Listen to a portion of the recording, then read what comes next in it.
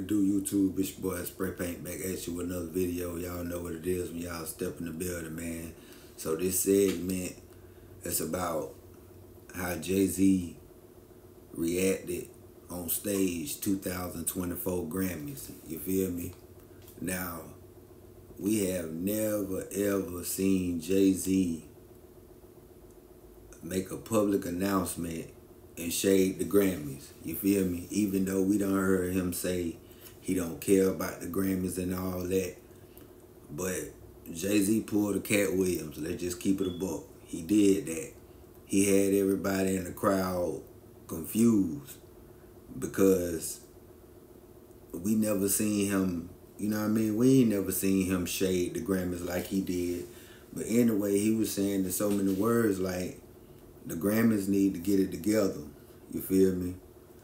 Because it's crazy because he looking at it how Beyonce got more Grammys than all of these females and still haven't got Album of the Year.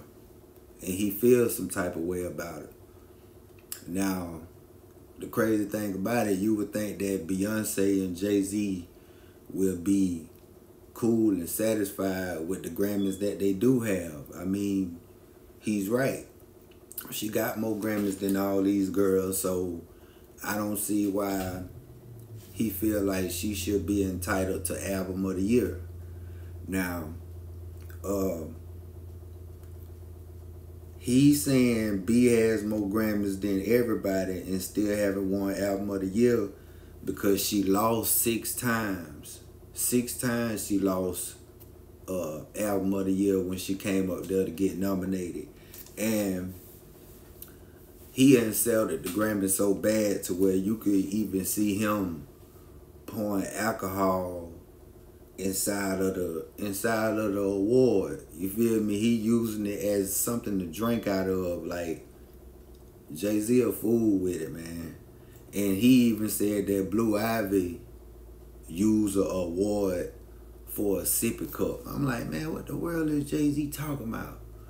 But basically, in so many words, he feels some type of way about Beyonce never winning Album of the Year.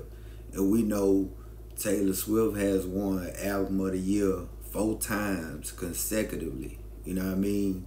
But at the same time, Jay-Z, it's other artists out there that feel the same way you do, that don't get no awards. You know what I mean?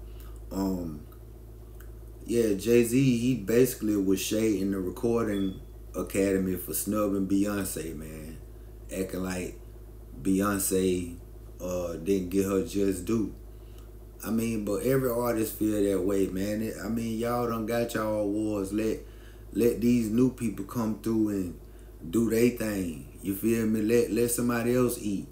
Y'all got a plate full of food, man. I get a little greed. I'm getting them entitlement vibes, them greed vibes. Y'all don't want to see nobody eat unless it's y'all. Now, I don't get it. Beyonce has won so many awards, but there's also other talented musicians who deserve awards too. And they not ranting and acting crazy. Like, come on, man. Y'all, you too old for that, Jay-Z, man. That was a crazy move. And yeah, you pulled the Kanye, you pulled the Cat Williams when you got up there, because we was expecting to hear something different. But all we got was arrogance, entitlement, and basically you mad because your wife didn't win Album of the Year. That's what I get from it. I mean, Jay-Z arrogance is showing, man. 1 minute you don't need the Grammys. Now you begging for approval. Which one it is? So 9 times out of 10, you and Beyonce must have this talk about how you don't never get Album of the Year and these other artists get Album of the Year. And since she didn't get it, you decided to throw shade on them people. But at the same time, it's a new year. It's a new Y'all can't win every year, man. Even though we already know when it come down to them Grammys, it be a little bias, a lot of selective politics. You feel me? It ain't too many people that slide through the cracks like that. But y'all too, Jay-Z and Beyonce, y'all ain't got no reason to be complaining about no Grammys, man. Y'all let me know how y'all feel about Jay-Z shading the Recording Academy for snubbing Beyonce 2024. Y'all drop a comment below and let me know how y'all